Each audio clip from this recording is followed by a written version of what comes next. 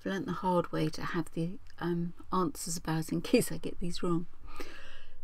What do you need? They always give you an alphabet, and the idea is you actually use that. So D to B, so it's the first letter of the first letter. So D to B is back 1, 2. So you go Q back to 1, 2, O. Now you do the second letter to the second letter. G to K is forwards 1, 2, 3, 4. So you go N forwards 1, 2, 3, 4. R. Let's see if that's right. No, it is. It's just as well, isn't it? It would have been a bit embarrassing if it wasn't. L to I is back 1, 2, 3. So you go V back 3. 1, 2, 3 is S. Then we do H to F, which is back 1, 2. So we go Y back 2. 1, 2. W. G to C is back 1, 2, 3, 4. So you go B back. Now you have to go around the end of the alphabet for this. 1, 2, 3, 4. X. And then S to U is forwards 1, 2.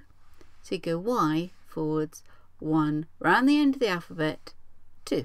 A. Now let's have a look. B to H is forwards 1, 2, 3, 4, 5, 6. So you go K forwards 6. 1, 2, 3, 4, 5, 6. Q. Now P to N, back 1, 2. So you go G back 1, 2. E. J to N is forwards 1, 2, 3, 4. So you go N forwards 4. 1, 2, 3, 4. R. Now you do V to R, back 1, 2, 3, 4. So you go N back 4. 1, 2, 3, 4. J. F to Z. F to Z. Which way are we going to go? Let's go back. 1, 2, 3, 4, 5, 6. So we go S back 6. 1, 2, 3, 4, 5, 6. M. W to Y. 1, 2. So you go Y forwards 1, 2 to A. That's how we're doing answer-wise. M, A. Good now. R. Now watch this. This is a pairing, I think. A, B is to Z, Y. So A is the last one here.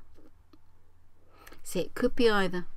And this is where having the multiple choice comes in, because A to Z is back 1. So you go C back 1 is B. Then you go B to Y is back 1, 2, 3. So you go D back 3. 1, 2, 3, A.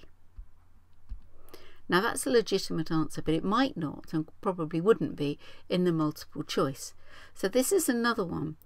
Can you see that A and Z are the end letters? Then we've got B and Y are the next letters. These are mirror images, can you see? Then we've got